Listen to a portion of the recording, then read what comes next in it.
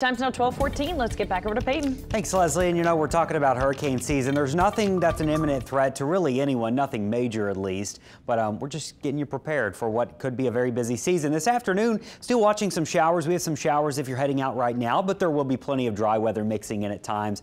And temperatures luckily staying in the 80s. The big widespread rain is just to our west. From Morgan City to the west through the Atchafalaya there, you've got some rain. And it's a steady light rain. But here in southeast Louisiana, just some spotty downpours, and they are tropical showers, so at times they are heavy. It's windy. If you're at the lakefront, the winds are going to be blowing out of the east, gusting to 30 nearly. Same thing Belle Chase. Shell Beach has got gusty winds, and we've got gusty winds along the coast up to 30 miles an hour. This is thanks to our developing tropical disturbance. This is a large low pressure.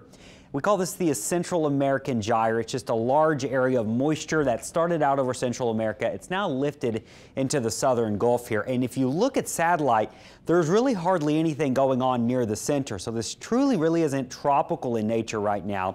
All the active weather is far away from the center on the north and east sides. You can see the cloud cover and rain just off of our coast. So this is going to continue to head to the west. It may become Tropical Storm Alberto. Regardless of whether it has a name or not, it's going to cause the same impacts. Big rain heading to Texas, along with some squally conditions with those gusty winds and a little bit of storm surge by a couple of feet or so. So the track here, if it does have a center, that's probably the quietest part of the entire thing. That'll move inland just north of Tampico, Mexico by tomorrow night. Notice here we are Wednesday night. Could have 50-mile-an-hour winds or so, and then it'll move inland and start to weaken considerably, but still dumping a lot of rain. So broad circulation, sending that rain mainly to Texas. Here we are tomorrow morning and afternoon.